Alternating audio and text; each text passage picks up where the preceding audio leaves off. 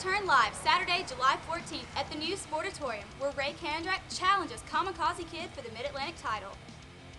July 14th. Finally,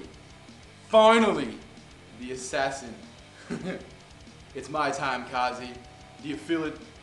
The face of the Mid-Atlantic is changing. No more 5'0" flippy guys. No more superheroes in masks. It's time for the super villain, the baddest man on the planet. The last time you and I went toe-to-toe, you went missing for 6 months. This time I don't just take your mask, your clothes, and your manhood. I take your Mid-Atlantic heavyweight title. The set returns to CWF as for the first time ever, Lance Lude challenges Trevor Lee, where the winner will advance to the Weaver Cup. Also on July 14th, William L. Cross demands that the Killbillies have a Killbilly Corral live, where he seeks answers as to what happened at Absolute Justice. All this and much, much more, July 14th at the new Sportatorium. See CWF247.com for your seats.